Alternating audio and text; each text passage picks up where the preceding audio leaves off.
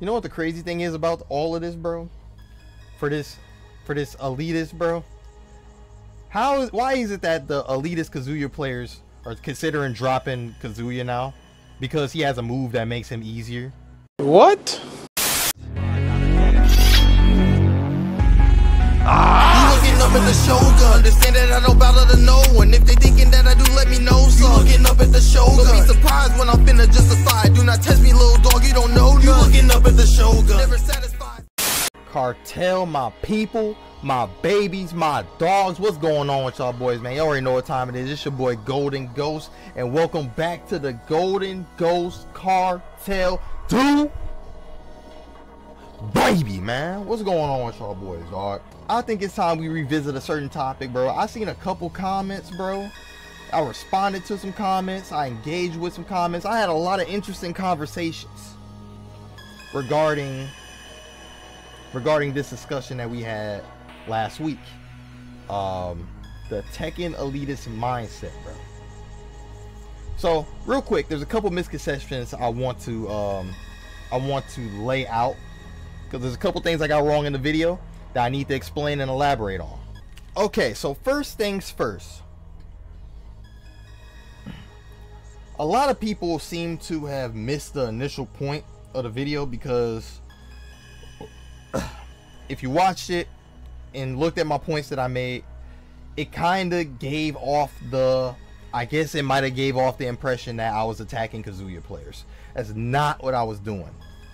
What I was doing was, I was trying to say, just because you hit an electric, that's not an electric, that's a Wingard fist, but just because you hit an electric, just because you're able to do wavus at 90 miles an hour and able to mix people up with the shit at high level, just because you're able to get Kazuya up to an upper echelon rank compared to other people, that does not mean you are obligated, that does not allow you, that does not give you the right to attack players who, or isolate players who choose to use easier characters. Cartel, man, what's going on, man? Editing Ghost here. I spent about 20 minutes fumbling around my words, so I needed to articulate myself better in post. So like I said, Kazuya players, bro, were not the target of the video, bro. My video targeted people who think because their character is a high execution character, it just automatically puts them on a pedestal against other players. But the reality is, when these players lose the easier characters and get their egos hurt and want to send hate mail, kick people out of their lobbies, or dox them, it's all dodging around the fact that the person using the easier character isn't as good execution wise, but they still outplayed them in every other aspect of the game. Alright? That's the issue with the elitist mindset, is that it's so narrow, and yet they're so quick to undermine people for their character picks on a game that they paid for, bro. You don't need a high execution character to play these games, to have fun, and to even beat players better than you, bro. And if you don't believe me, you can believe Eris, because it seemed like he understands. He seemed like he understands, bro. And this is somebody that actually, his way of learning is different than mine. He's one of those people that like to practice, that basically like to value hours and hours into the practice mode. Me personally, I get all my practice from actually experiencing and jumping into games and jumping into the matches and stuff. I spend like maybe 30 minutes max on practice mode just to get a game plan going and to learn a couple combos, and then after that I'm trying to experience the game. So he has an entirely different learning process as me. He's one of those people that like to spend a lot of time in practice mode, and he agrees with what I'm saying. Bro, roll it. And that's it. I never felt like I was good at Tekken. Never. I just thought I was good at beating people who are good. You know, because I could understand like what they're expecting from someone who is perceived as good. You know what I mean? Eris is Batman. Dude, that's true. Batman's my favorite. Prep time is the biggest fucking thing there is in any game. It's really true. Like, if you, let's say you're really good, like you are so fast and you got execution and your reactions are great, but you have never seen what the opponent can do, you can't win. That's just the way it works. If you don't know the matchup, doesn't matter how good you are, you've never seen it, that shit's gonna fuck you up. Eris Batmanians. Thank you. And that's the other thing I meant too about when it comes to practice mode, bro. It's different when you're trying to practice and learn how to deal with different matchups and just practicing just learning one move, bro. And then once you do learn it, then you all of a sudden you want to shit on other people. Like, that's crazy to me. This was the main thing I got wrong. I think this is the number one thing that I got wrong. Let me go ahead and say it. So the main thing that I got wrong was saying that Katarena's 444 spam. I was wrong saying that -9 was punishable on block. Kinda. Let me explain. Doing this, you know, blase, it's -9, and with it being -9, you can't do a true punish if they choose to block. You know, if they sacrifice their turn when they do this, right? They sacrifice their turn when they do this because it's -9, and if they choose to press anything, they're getting punched. They're getting punched in their mouth. But here's the thing: if you're playing against a Katarina player who's mashing fours, you're playing a Katarina who's mashing threes repeatedly, and you're blocking them, you should still 1-1-2. Because if I go into the mind,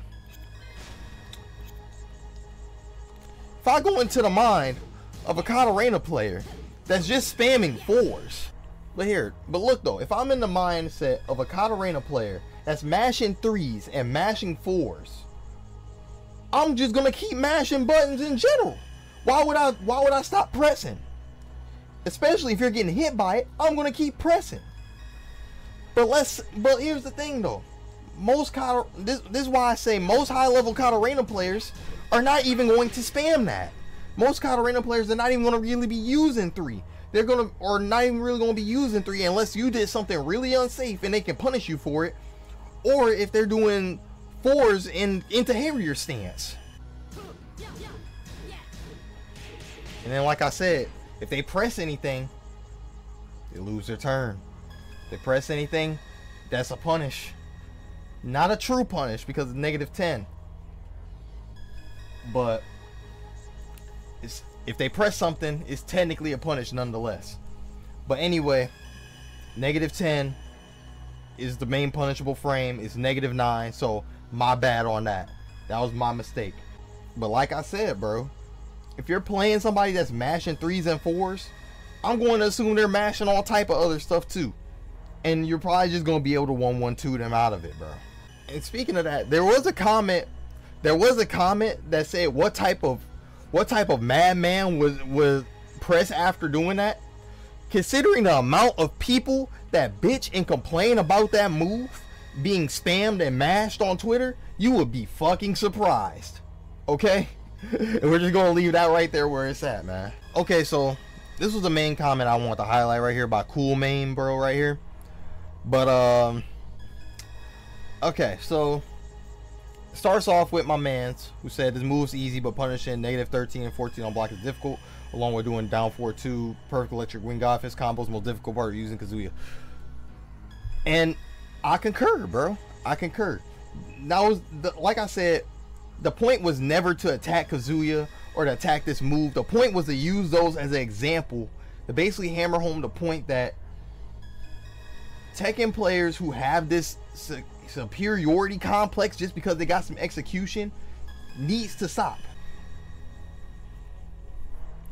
Which basically brings me to this comment right here. Nah, I disagree. Try taking an easy character to high elo, then try taking a Mishima to high elo. It's a completely different fucking story. I think the problem lies with people having inferiority complexes. It's pretty easy to admit the skill and difficulty gap is wide in Tekken from character to character, especially comparing characters like Mishima to something like Katarina. Once you take a Mishima to high rank, then talk about the so-called elitist mindset, and I guarantee you people will struggle hard as fuck to reach high elo with Reina. Anyone who gets offended by this shit has never taken a hard character like Mishima's a high elo. And all this is coming from a wrong player.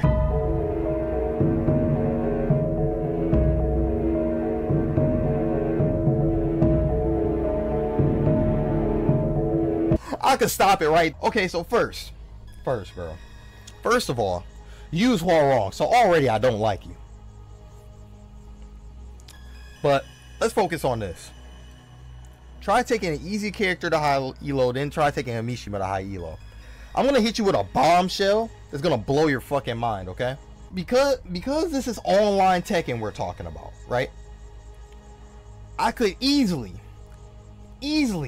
bullshit my way up to a high elo using a Mishima, just doing hell sweep and 4-4-3 mix, bro. And don't say it's not possible, because we've seen it done multiple times. If you watch your little fucking meme videos with fucking where they do like the little Kazuya.exe or type shit, or Kazuya's Broken by your favorite Tekken YouTuber who makes a little mashup ADHD montages and shit for people with low attention spans. No disrespect to y'all boys, by the way. That's some great content. That's some fire shit. But hey, man, if you watch them type of videos, bro, if you watch them type of videos, you know how easy it is to just do a couple moves over and over again and mix people repeatedly. And just with the same mix, and you can just easily get your way to high elo, bro. Another thing, on Tekken 7, and luckily this is fixed in Tekken 8, people can just farm opponents over and over again until they get the rank they want, because they have infinite revenge matches. So just find one person you can beat, and as long as the person's stupid enough to keep rematching you, you can just keep farming points. Like, if you have somewhat of a decent fundamental set with a character, and you know one or two gimmicks, you can easily bullshit your way up to a red rank, a purple rank, a blue rank with Kazuya. Just do hell sweet 4-4-3s, do it with your occasional low 1-1-2 punish shit, and you'll get your ass to a fucking high elo in no fucking time, bro. You can literally do it with other, like, bro, I literally got Nina to a divine ruler spamming snake eyes, bro. Like, online Tekken is not hard at all, bro.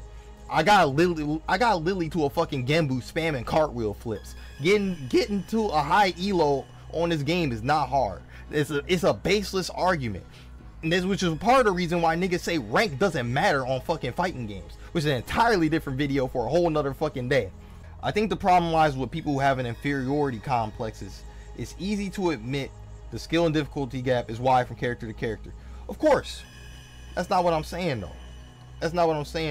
And another thing, difficulty gap is incorrect. Execution gap and execution barrier.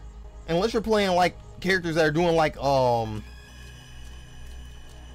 that Korean backdash I got kind of nasty right now. But yeah, bro, unless you're playing a character that has like some DLC properties like a Noctis or some shit like that, bro, you still have to do your basic fundamental shit. You have to do your jabs, you have to know down 401s, you have to do some, you know, some lows and stuff. You have to know different little things. You have to know how to play defense. You have to know how to punish. There's it's almost like I'm repeating myself from the modern controls and casual controls from Street Fighter all over again, bro. There's so many different aspects of this game that make Tekken what it is, that makes Tekken hard, bro.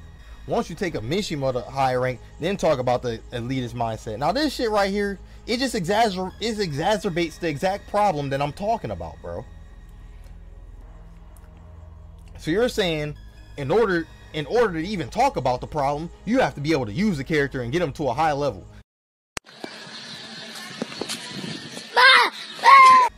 You need to be using the character I'm using to get to the high execution, and then you can talk about the problems. But here's the thing though. Some of you toxic players that use these characters, these high execution characters that are toxic with it, bro, y'all be gatekeeping the fucking characters anyway. People gatekeep the character already as it is, just for them to talk shit when you use the easier character and beat them. But I'm not allowed to talk about it because I'm not using the character and getting into a high rank. Can't win with these niggas, man. And I guarantee you people will struggle hard as fuck to reach high elo arena. Somebody hasn't been doing their homework, baby. For those of you who don't know, Reina has a down forward 3, and that down forward 3 is an automatic crouch dash. So niggas gonna be hitting all types of auto hell sweeps, auto electrics, and all type of crazy shit. I don't know if it's perfect electrics you can do, but it's finna be some auto win god fist going stupid on that ass, guaranteed. So get ready to see high elo Reina players that's just doing the same 50-50 mix up, but on easy mode, because they got an easy mode wave dash. I can't wait for you to get fucked by it. Let's look at this. I think people buy into the memes too much. Paul and Law are both master characters, but they do have a lot of depth to them at a higher level. And the same applies with every Tekken character. The same applies with every Tekken character. And then same thing in reverse. What? Bro, like this man, my man's right here really just said what I said, but smarter. He said, you had me until you said the time thing.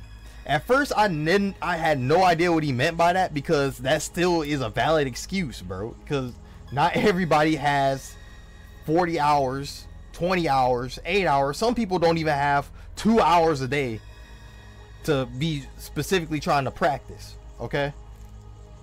Learn to play Mishimas for fun, that's cool. Wasn't thirsty for online, that's cool. You're exposing your true mindset. You want to win the quickest and simplest way possible. That that was a wild shot in the dark you took. But I'm going to be completely transparent with you, Wavy Jay-Z.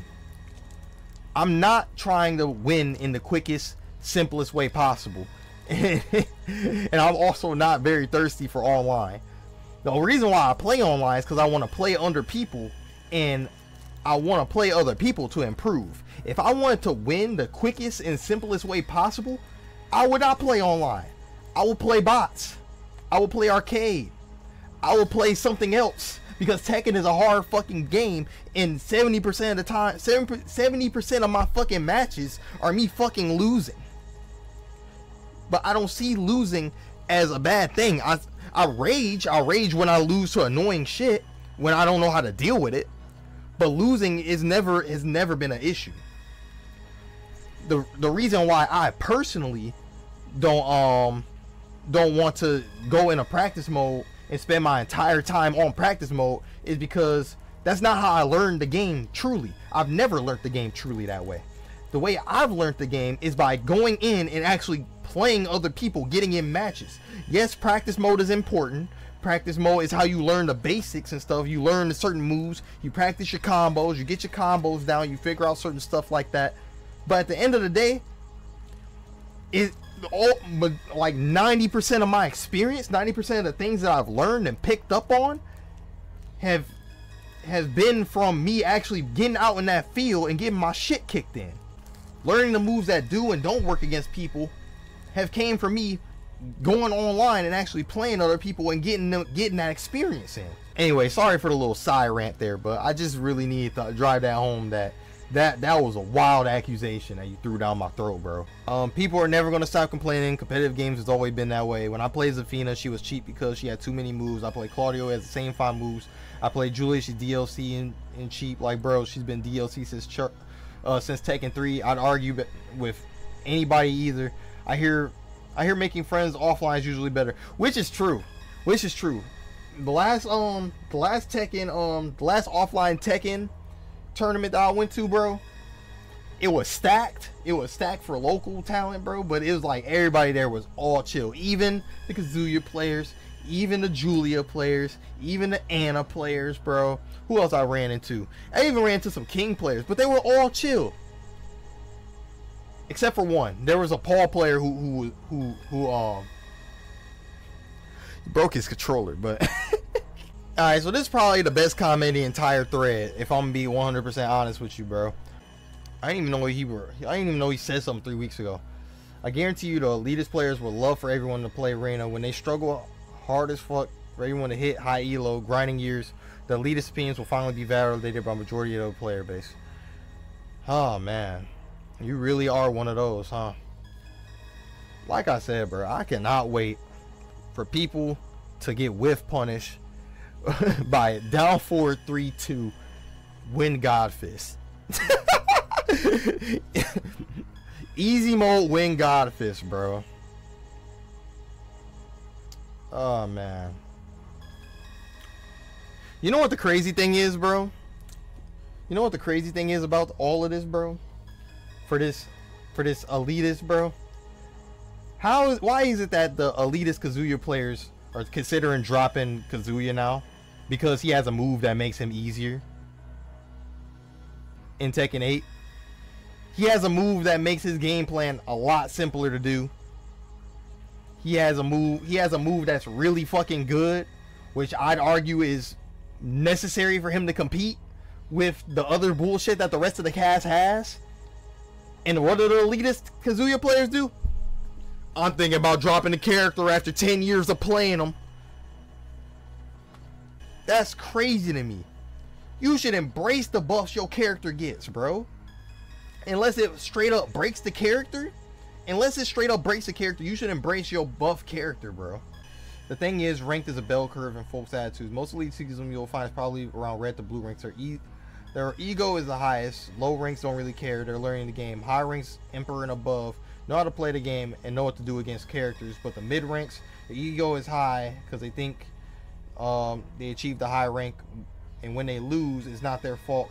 It's the other guys spamming it and block spamming.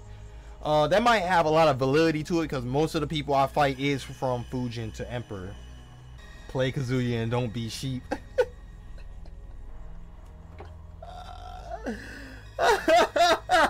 Sorry, y'all. I had to go back a little bit because I completely forgot a point from my boy Wavy Jay-Z, bro. Saying Mishimas are paid to win because of a cross-up is a dumb argument because there are boatloads of moves that are way easier on tons of characters with cross-up. Okay. I forgot to point this out, but I'm pointing it out now. That might be a dumb argument, but it doesn't mean it's not true. You know?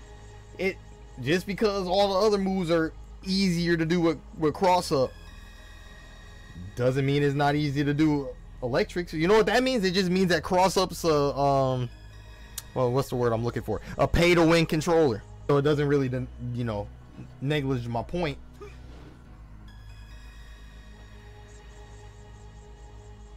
It doesn't really disprove my point. It is a dumb argument, but look, it is a dumb argument because it can be applied to multiple characters. But the fact that you can do it,